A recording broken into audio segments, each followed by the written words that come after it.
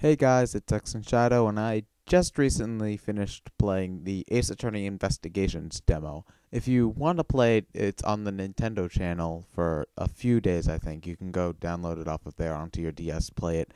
Um, but I just figured that I'd give a few of my initial thoughts because the Ace Attorney series in general has been one of my favorites ever, actually. One of my favorite game series ever. It's very funny. The storylines are great, awesome music, the characters are likable. It's a good series. I'd recommend checking it out if you are into any story-based games at all.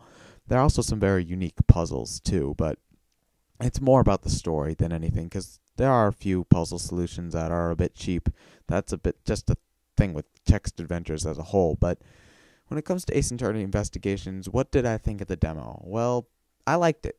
The focus of the demo was on the investigation part of it, which kind of makes sense seeing as it's Ace Attorney Investigations, so I guess investigating would be a main focus of the game in general.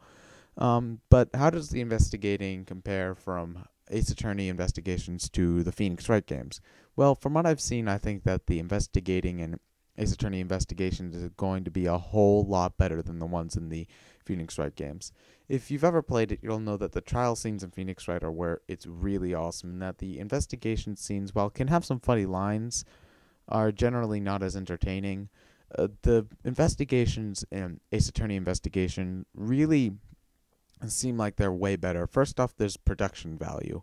You can actually see the room, move around the room, investigate everything. Everybody's got multiple sprites. The production values on this are great, by the way. All the sprites are nicely animated. It's a very good looking game for sprites and such. The portraits of each character when they're talking are also really good too. The one for Edgeworth looked a little weird, but I guess I'll get used to it. It's a weird shading type thing, but it's okay.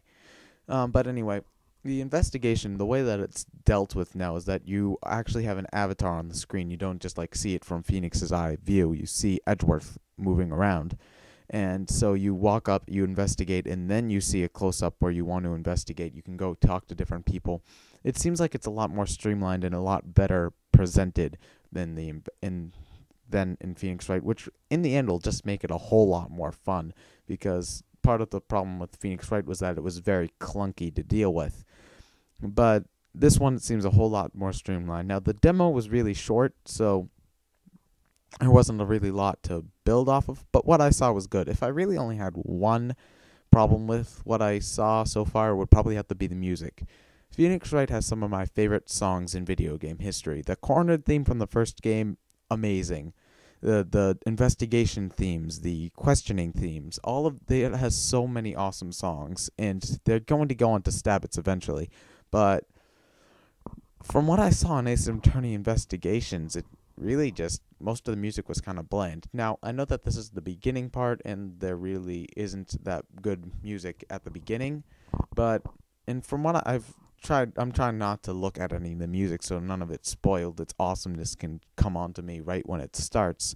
But from what I've seen, I hope that the rest of the music in the game is better than the stuff that they had to begin with, because soundtrack is very important for me to the games. If it just helps a lot. But yeah, if you're an Ace Attorney fan in general, I'd say download the demo and tell me your thoughts too. There's a comments section for a reason. You can use it if you want to. Not telling you that you have to. You can if you want to. Yeah, I'm babbling at this point.